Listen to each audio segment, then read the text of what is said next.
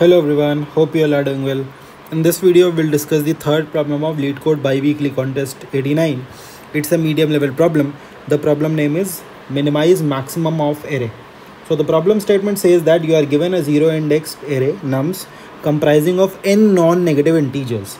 In one operation, what you need to do is you need to choose an integer I such that obviously I lies between 1 to n and nums of I is greater than 0, right?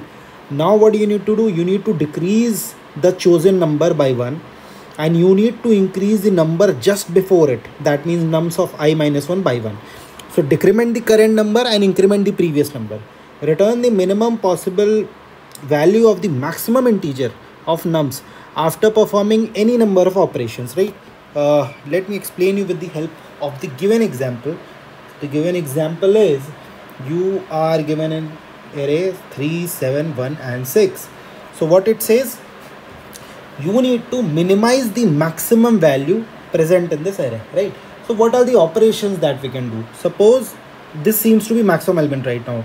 Let's decrease it and increase it. So the array becomes 4, 6, 1 and 6, right? This is what the array becomes. Now let's again choose this.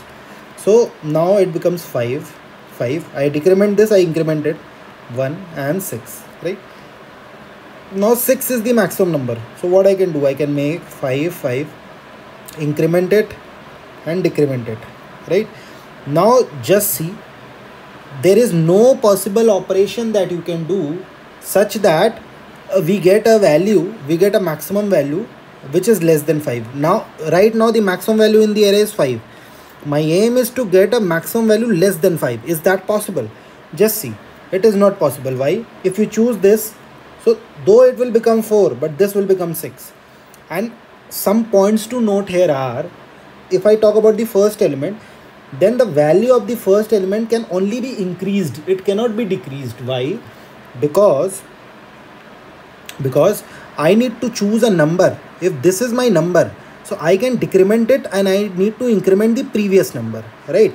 So for the first number, if this is my first number, so since this number doesn't have any previous number, so this number is only dependent on the number just after it, right? If this is my array, these are the elements. So this number is only dependent on this particular number. Rest all the numbers have a left hand side and a right hand side. So this value can either be increased or decreased. To increase this value, you decrease this and this value will increase. And to decrease this value, you decrease this value and this value will be increased. But what about the first value? The first value can only be increased because when this will be decremented, then this will be incremented.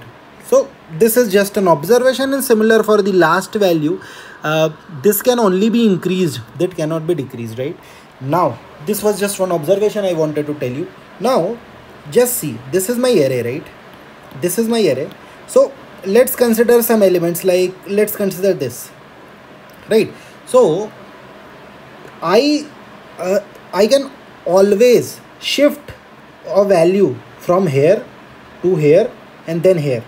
What do I mean to say? Suppose I want to suppose this value is x, this value is y, and this value is z. So what I need to do, I need to change the value of this to z minus 1. I want this value to remain y and I want to increment this value to x plus 1, right? What can I do? What I can do is I can pick these two elements, right? One of the ways is I can pick these two elements. So z becomes z minus 1, y becomes y plus 1 and x remains as it is. Now I can pick these two elements, so it becomes x plus 1, it again becomes y, and this z minus 1. Why I told you this is because if I know that my maximum number, if I know that that my maximum number in my array is suppose max, then what is the sum of these values? Like this is my array, so if I pick 1, 2, 3, if I pick these three values, right, and if the maximum value that I can have in my array is max, then what will be the sum of these three values? It will be less than or equal to 3 into max value, right? If all are max, then it will be 3 into max. or if even a single one is less than max, then it will be less than max. So this is a condition, right? So some observations were, first element is dependent, it does not have a previous element, so it is dependent on the next element. This is just for the first element. The second observation was, I can flow a number from right side to left hand side, right? I can flow it because I am not bound by the number of operations that I can do, right? So what does that mean? It means that if I know the max value, then all I need to do is I can do a binary search, a simple binary search. So in these type of questions now, binary search is the best approach, because you do not know what is the maximum value. You want to find an optimal value, right? So a brute force approach will be start from 1, then go to 2, then 3, then 4 and 5.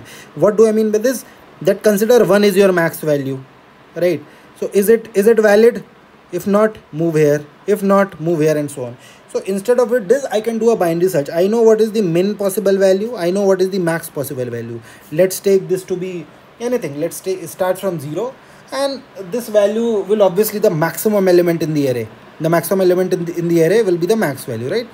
So now what I can do a binary search. I can pick up the mid value and I can see that is it possible to transform my array such that the maximum element is equals to the mid element, right? So I do that. How I do that? Exactly the logic that I explained you here.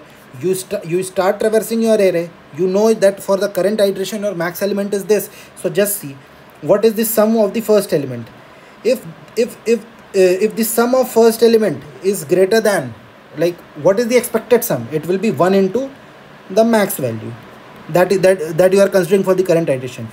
If your sum till now is greater than this value, then you return false, right? Now you choose first two elements. So if your sum is greater than 2 into max, then you return false. What I mean to say is, whenever your sum is less than the max possible value, yours is a valid case, because you can move the numbers from here to there, right? That's the main thing, right? Or from the right hand side to the left hand side. So this is what we do. We choose this. If this satisfies our condition, so we make it our answer, and we check that is a value lesser than this also giving us a valid array. So we do a binary search. Similar, you find this. If this is valid, you move to this part. If you find this to be invalid, move to this part, and so on. Basic binary search, right? So let me just show you the code. So this is the code, very small one. My code starts from line number 13. You can see left equals to 0 and right equals to the max element present in my array, right? Because that can be maximum value that I can have, right? Answer starts from 0. Now what I do a binary search. While left is less than equals to right, you fetch the mid value. On line number 17, you call the function that whether your array is valid or not. Like if you consider this as to be the max value, what do? Your sum equals to 0. You start traversing your array. What do you do? Sum plus equals to nums of I. Now if your sum is greater than the number of elements, that is I plus 1 into the maximum value, then it's an invalid case, just return false, or else your case is valid. You keep on iterating it over the array, right? Now on line number 17, if this was a valid case, your answer is updated to mid, right becomes mid minus 1, else left equals to mid plus 1. You keep on doing this and finally you return the answer, right? So yeah, this was the solution. Again, the accuracy of this one is pretty low. I think again, it depends how you tackle this type of question, right? Binary search is one of the best ways to tackle this, right? Otherwise probably some of you might have thought that we can take a priority queue and something like that, right? But this one seems to be the simplest approach. So yeah, I hope you learned something new from this video. Do support it by giving up a thumbs up. Do subscribe to the channel. In case you have any queries, do mention that into the comments. Also, if you want to connect with me, you can connect with me on LinkedIn. The link is mentioned into the comments, right? So yeah, take care. Have a good day. Bye bye.